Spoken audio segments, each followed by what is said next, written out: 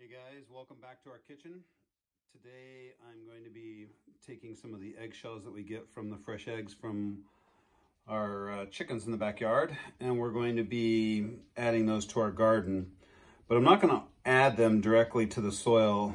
I'm going to crush them up, and then I'm going to put them in some other mason jars, and I'm going to add some vinegar to it to help break the calcium out of the shells directly. So all I'm going to do is I'm just going to, we toss our shells in here after we make something. So I'm just going to come in here and crush them down and do the same thing with the others. I don't want them too fine, but I want them to be relatively broken up.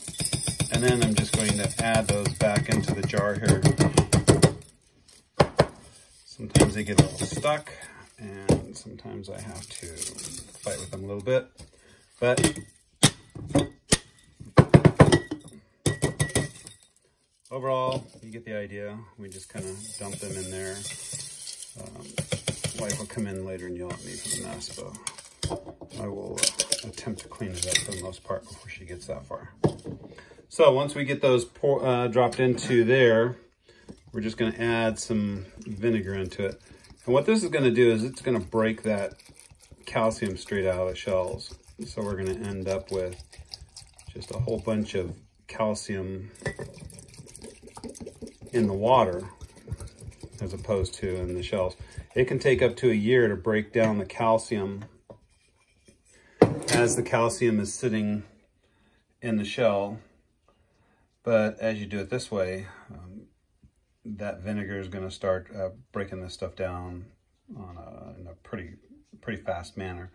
You're going to see bubbles coming up, and those bubbles are them, the vinegar actually starting to work on breaking down that calcium. And that's all I'm going to do. So I'm going to give that overnight. It's just going to sit here. You can see it already bubbling. That thing will start bubbling away pretty good. I'm going to put the lid on it just so that I've got some control over how much of it's bouncing around in there. But great experiment for you to play with the kids, because they get to see this stuff.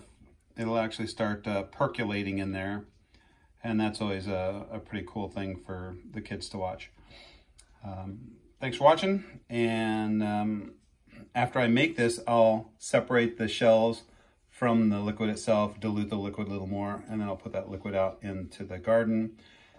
And that'll be a great source of instant calcium that the plants can take right from the shells in a short period.